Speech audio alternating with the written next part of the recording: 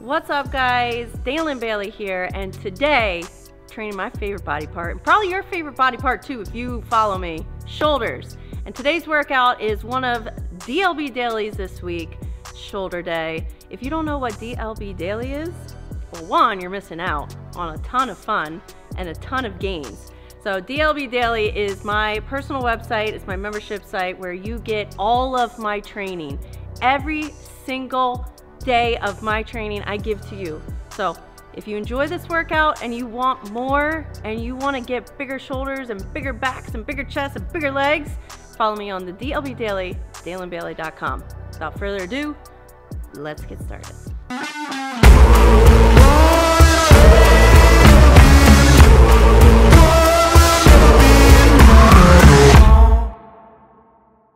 Alright, so we already went through a little bit of a warm-up, so I always like to warm up our shoulders. I just grab a band, I do some reverse pulls, band pull-aparts, but up and over, I don't know, up and overs, I guess you call it, some lateral raises, maybe even some presses, and then I got a little TRX, I got the TRX bands hooked up. I actually saw my friend Jason Poston do this on a cable machine. So you're basically doing a wide row into a Cuban press, you press up, and then you just reverse it back down. You're just using your body weight at an angle, and then you're kind of just going through those little motions just to warm up that rotator cuff so that we can now get into the actual workout.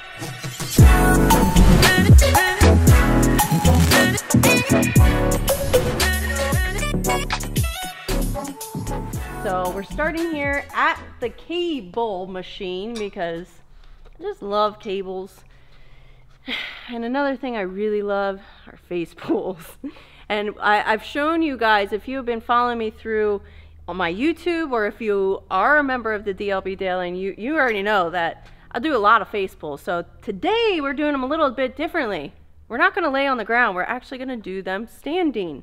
So we're going to start with some rear delts. I think for most people on shoulder day, if you had to say what's your weakest part of your delt, so you have your anterior or your front, you have your medial, which is your lateral head, and then you have your posterior in the back. And generally, looking from the side, if you have a good chest day and you bench and you do all the things on chest day, you probably wouldn't even really have to train your front delts very much. They're already pronounced, they're probably already overdeveloped.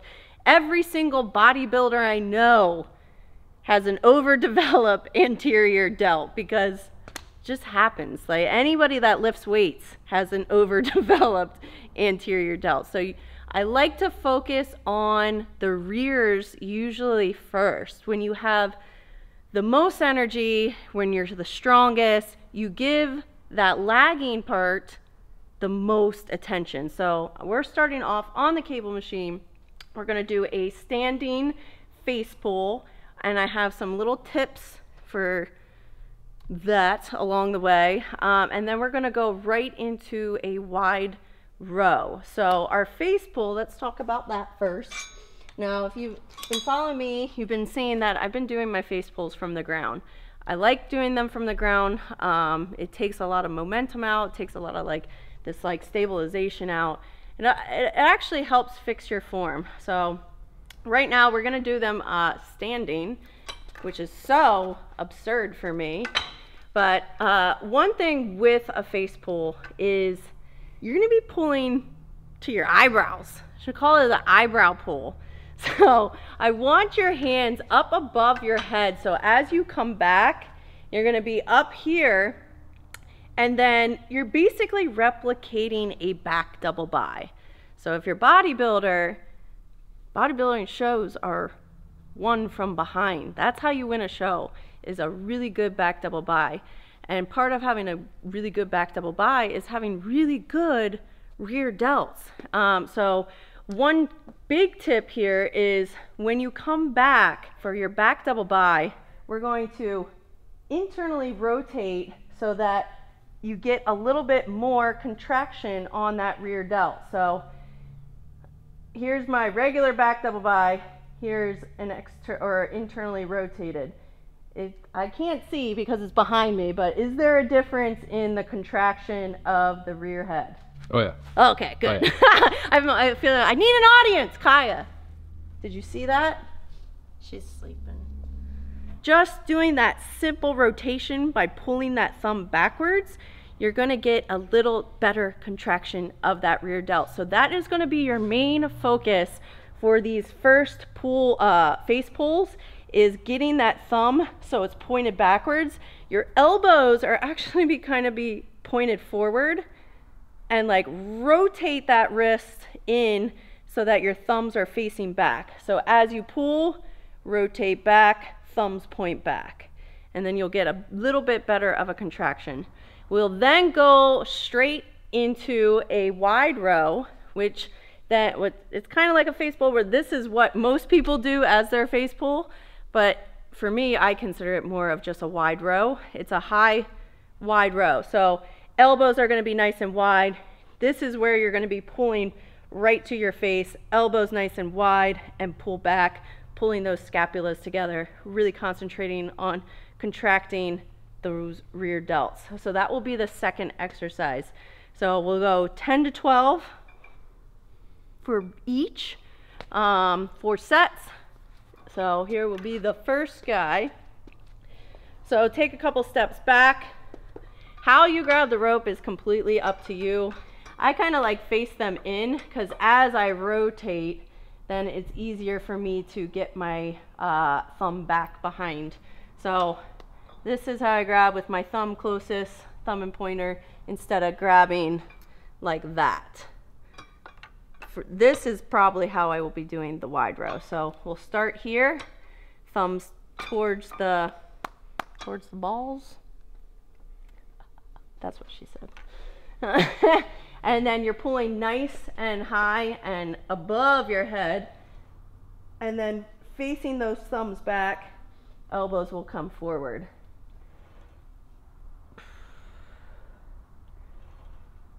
So you're basically replicating a back double bi, except you're probably a little bit wider. And then we're going to go into just a wide row. I'm going to switch my grip from here to here.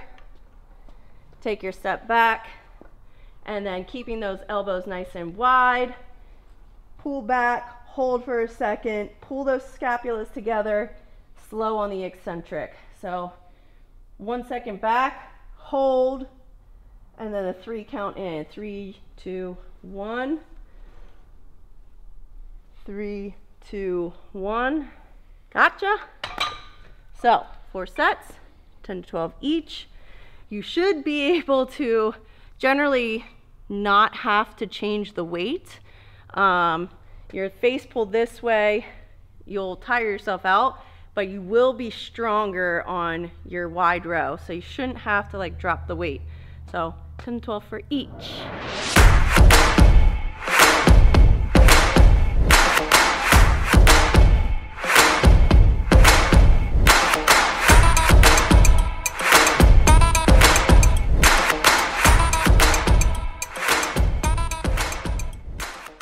Alright, we're moving on to one of our bigger compound movements of today's workout. I always like to do a heavier shoulder press, whatever it is. So I prefer, we were just having this discussion between barbell and dumbbell.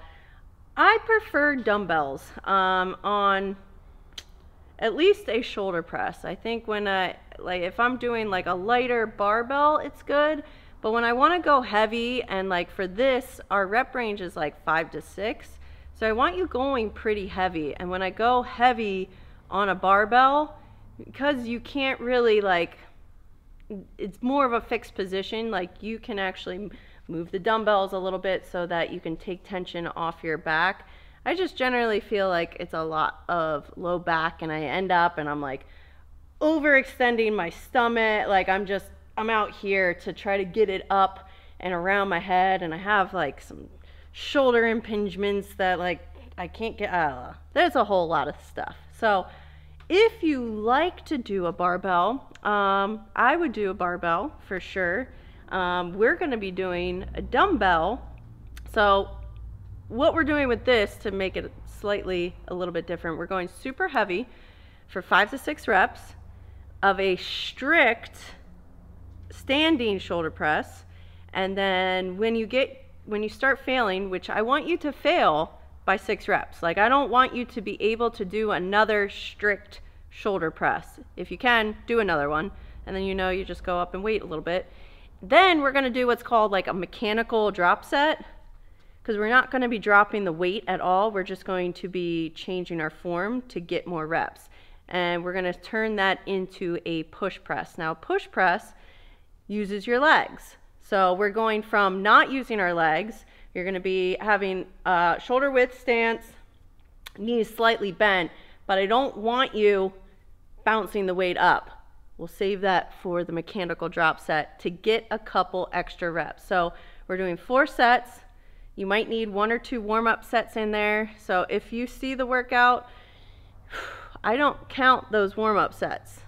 The only thing I'm counting when I say 4 sets of 5 to 6, those are your working sets. So sometimes you can't just jump to like 80-pound dumbbells. You need a couple warm-up sets in there. So if you need 2 warm-up sets to get to your working weight, that's when you start counting the sets. So we're doing 4 sets, 5 to 6 reps.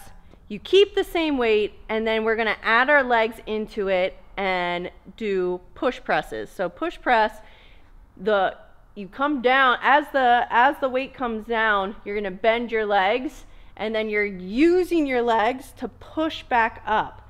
So yes, this is a huge compound movement where we're using more body parts, but this is just so that we don't need to drop the weight at all. We're gonna keep the weight and get a couple more reps. Your goal is to maybe match it.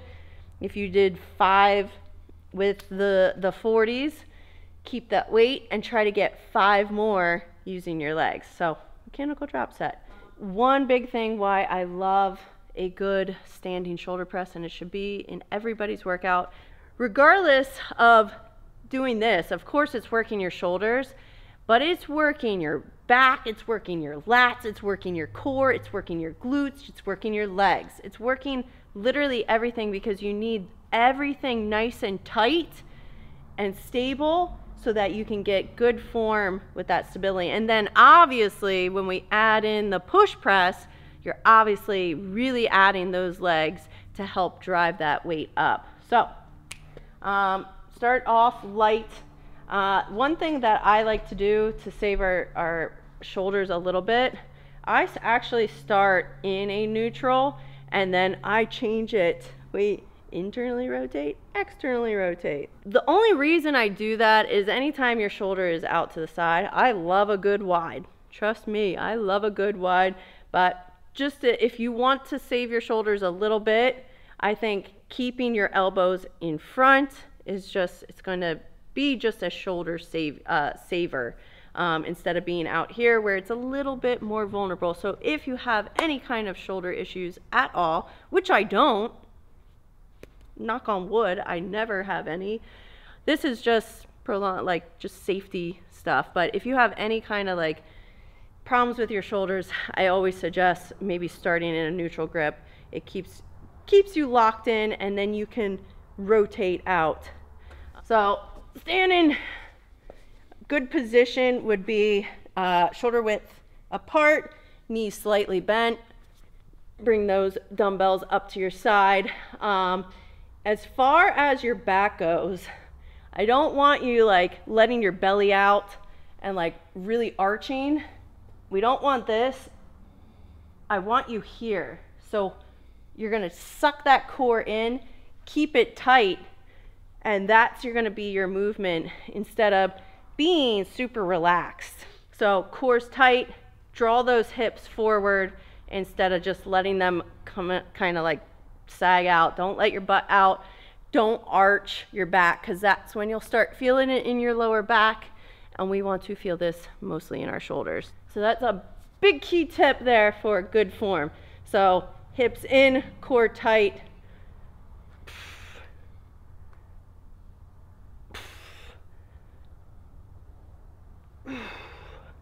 Slow on the way down.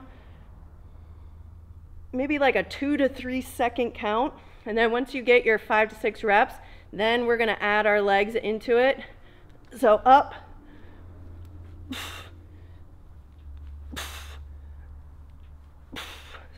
so you should be able to get another couple reps by adding a little bit of that push. So 5 to 6 reps, nice, sturdy, stable, no movement at all. Keep those hips forward, core is engaged, tight, glutes are tight, legs are tight. We're going strict, and then we'll go into a couple push presses. 4 sets, 5 to 6, 5 to 6. I feel like I said it 100 times.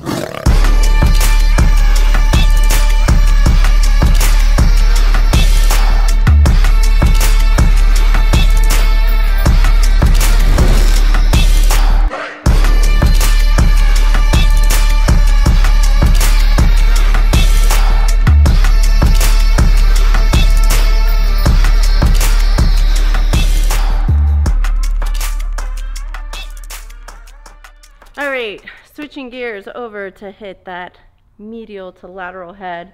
We're doing some lateral raises, but a variety of different ways, because you can't just ever just do lateral raises by themselves. They have to be done either with something or just different variations of it. So we're gonna start with a reverse incline lateral raise. So you'll get on an incline bench, set the incline pretty high.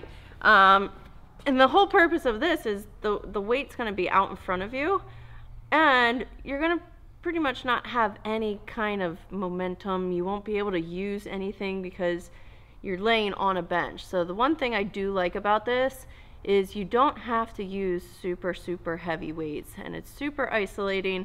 So we're going to start off with an high incline lateral raise. So weights are out here, and then we're just raising them up to the sides.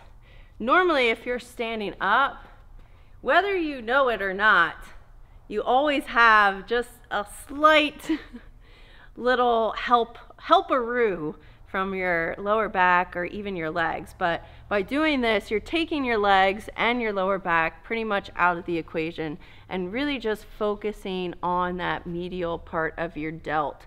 So lateral raise here, you're gonna feel a little bit in your rear delt, a little bit in your front delt, but mostly in our lateral.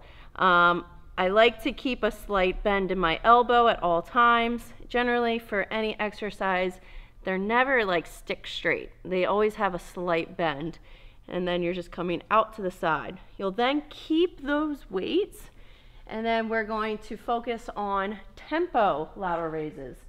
So tempo, just like we've been doing with the slow eccentric, you're gonna go up fast, and then a 3-second down. Now, a couple key tips for here that I never really noticed, but like I always keep my lats flared. So I never have a dumbbell come, like when I come down, it never touch, like my arms never touch my side. And it's not because I'm stopping, it's because my lats are flared out the whole time. And so I flare my lats. So this is generally where my end position is always out here, which then always keeps that tension on your shoulder the whole time. So focus on flaring those lats. So this is unflared. My arms are pretty much down by my side. And then I flare. So the arms come up. And then I keep it there that whole entire time.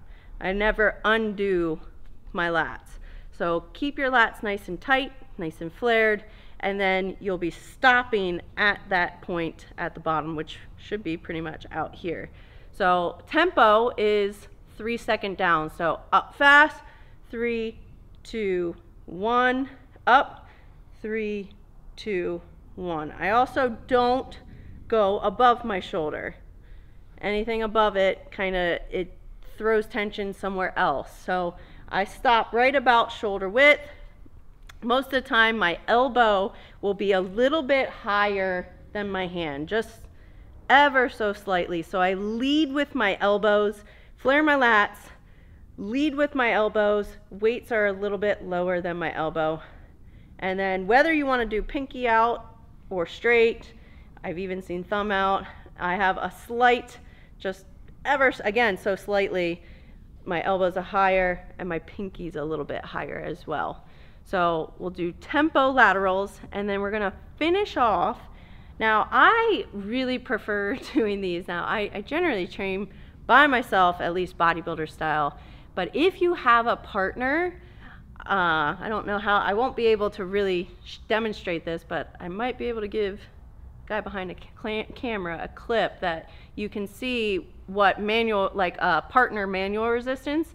So if you have a partner, your partner can stand in front of you or behind you, and then they're gonna be pushing down on your, like I usually put tension right here on their arms, and you're giving them the most tension at the bottom and then slowly let it off at the top, and then you're gonna reverse it on the way back down. So don't let them just come back down. So it's heavy on the way up and then slow on the way back down. Heavy on the way up, slow on the way back down. So give them that constant tension, really focus on that bottom. If you are by yourself, you can just get a rubber band, maybe get a heavier rubber band than we normally would get, and then you'll just put that underneath you, and then we'll just do constant tension on the rubber band. So we're gonna do more of the top range, whereas if you're doing the partner, we're gonna focus more on like that bottom range, so not letting them move. So then we'll just go to failure, whatever that is. So is that 5 reps? Is that 10 reps? Is it 20 reps? You go until you can't move your arms anymore. So up here, keep that tension on. If you're using a rubber band, I usually won't let it drop unless I'm doing like a rest pause. Like if I get like 5 really good pulses and I need to rest, try to get a couple more, and then I go until I can't budge that rubber band. If you're doing upwards of like 20 reps, you go get yourself another rubber band, a bigger one.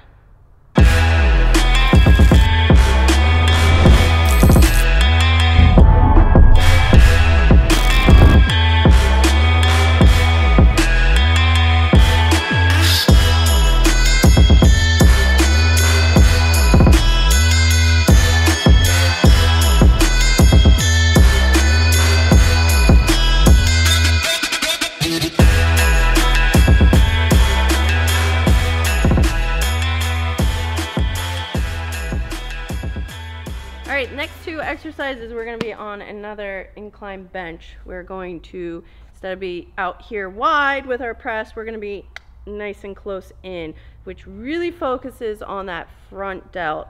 Anytime you go out wide, you can kind of feel like you can actually feel it as you bring your shoulder out. The weight transfers to your medial head. That's not a bad thing, but we already kind of did a wider press out here. So we're going to keep it nice and close in the whole entire time, pressing above your head, and we're going to be sitting, which also takes your lower back out of it, takes your legs out of it, kind of helps you isolate and really focus on that front delt. So keep your elbows right in front of you, press straight up, straight down. Rep range for this is going to be a 6 to 8, so you're going as heavy as you possibly can for that 6 to 8 rep range. My incline is not straight up and down. I feel when the bench is like straight up and down, you end up and you start arching a little bit. So I want your back completely flat against the bench. So I like to put the bench a little bit further back because I no longer arch then. So elbows up.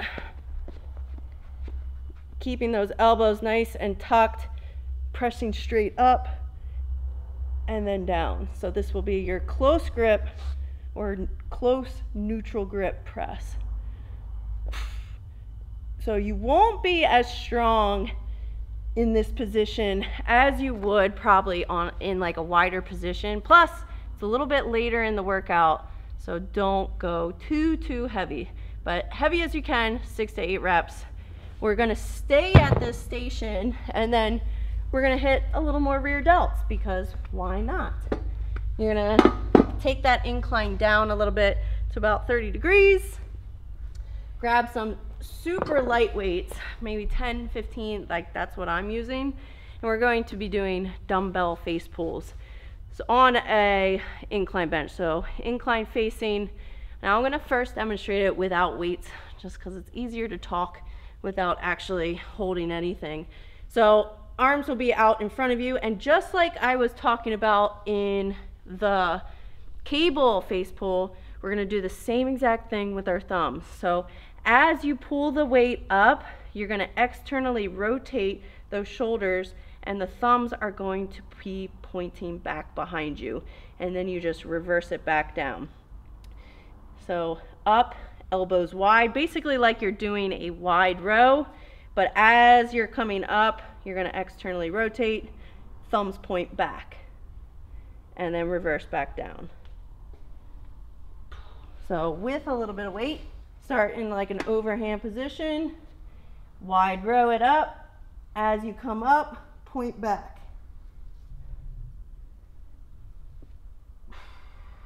So as long as you end up here with your thumbs at the highest position, you've got it correct.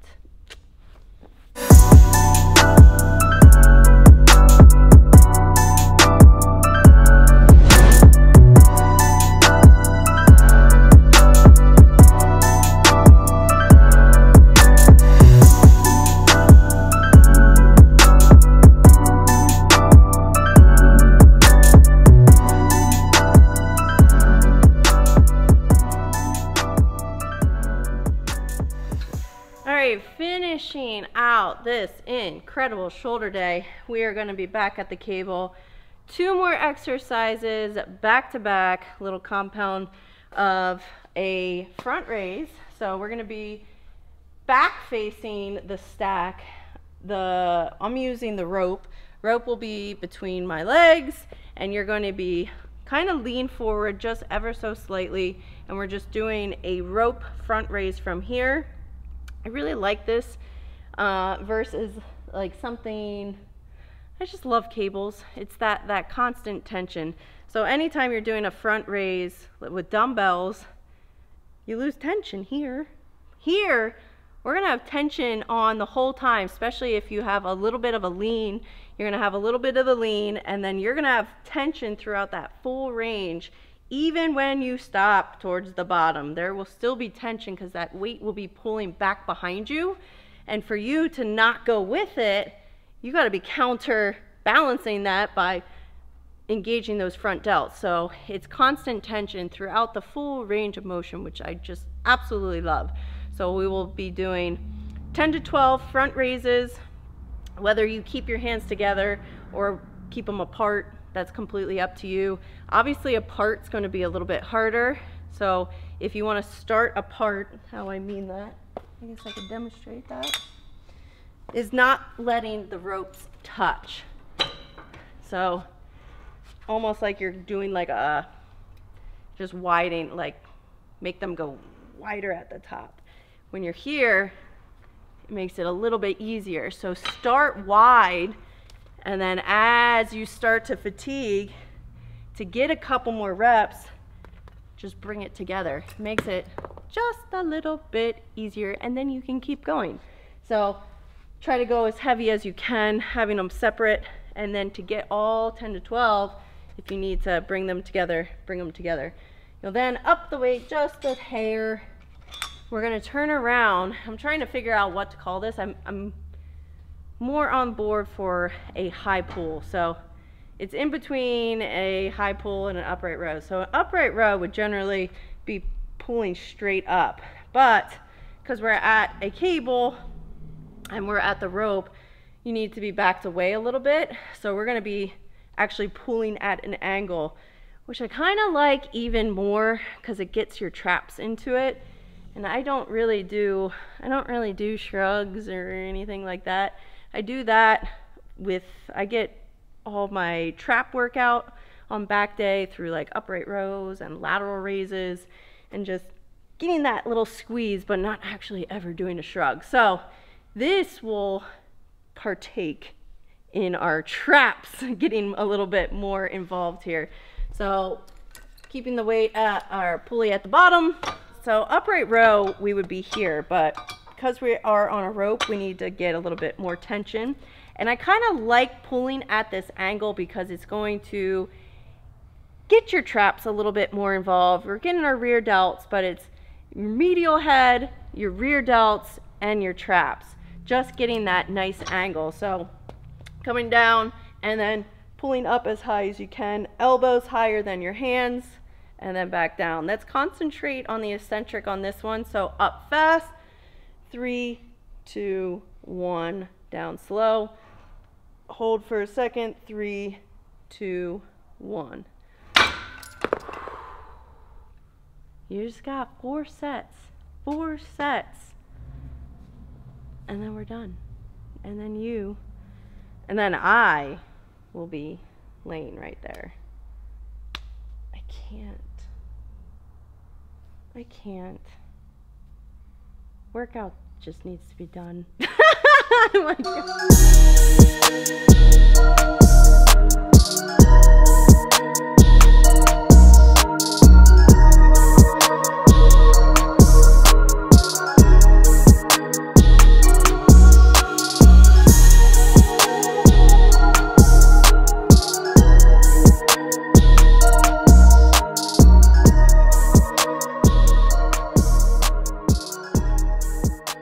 Alright guys, so that was just a sample of this week's shoulder day on DLB Daily. So if you enjoyed today's workout and you want more, and you want me to just give you a workout every single day of the week, 365 days a year, you don't have to think, you just walk into the gym and there's your plan.